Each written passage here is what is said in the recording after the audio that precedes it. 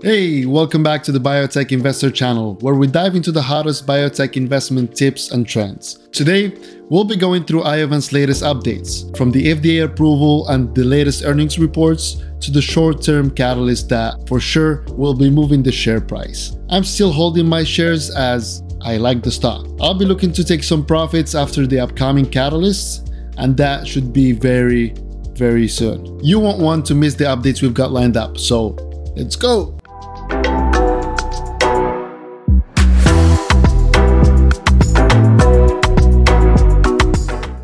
Before we dive into the specific of Amtagvi, which is the treatment name chosen for the TIL therapy approved by the FDA, let's understand the gravity of melanoma. Melanoma is the most serious type of skin cancer, often resulting from the transformation of a mole into cancer. It's aggressive, rapidly spreading to other parts of the body and making it difficult to treat in advanced stages. Amtagvi represents a paradigm-shifting cancer treatment, focusing on individualized therapy. It's not just another drug, it's a tailored treatment, custom-made for each patient using their own T cells. This personalized approach allows for targeted attack on cancer cells, offering hope where traditional therapies have failed. With the approval, Amtagvi is now fully launched in the United States. The Iovance Cell Therapy Center has begun commercial manufacturing, with capacity to serve several thousand patients annually. As of now, approximately 30 authorized treatment centers are on board, with an expectation of 50 total centers by the end of May of this year. Right after Amtagvi received the FDA approval, Iovance moved to capitalize on the momentum by executing a follow-on equity financing in February 2024, which means it offered more shares to the market,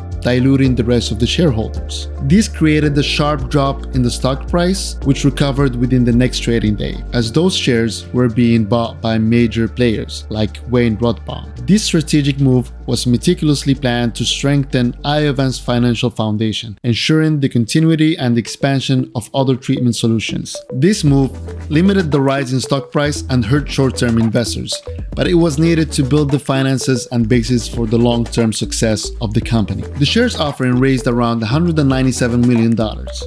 This substantial infusion of capital has significantly increased the cash position to approximately $485 million.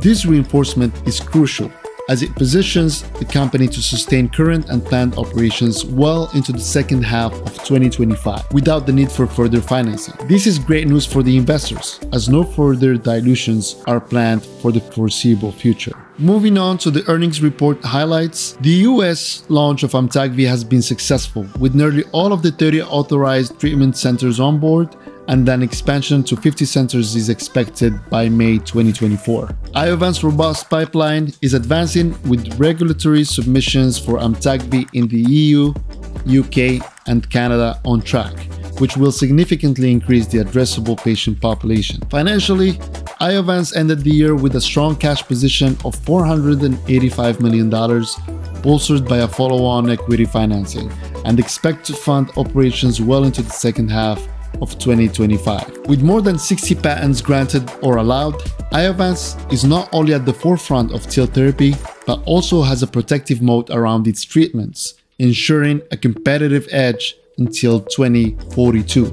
The global expansion and development of new indications for Amtagvi, alongside the advancement of the clinical pipeline, position Iovance for significant growth and potential profitability by the end of 2024. Well, how about short-term performance? Last December, the FDA placed a partial clinical hold on new patient enrollment for their lung cancer trial, a pivotal study in non-small cell lung cancer. This decision has been a focal point for Iovance. As per the latest earnings report Q&A, Iovance has provided the FDA all the necessary information in order to lift the hold and continue the trial. The expectation was that the hold would be lifted very soon. As management predicted, only 4 days later, the FDA has lifted the hold on the lung cancer trial. This very important catalyst moved the share price more than 10% during today's pre-market. This is a crucial event for Iovance's pipeline. Lung cancer represents one of the most common and deadly cancers worldwide, with non-small cell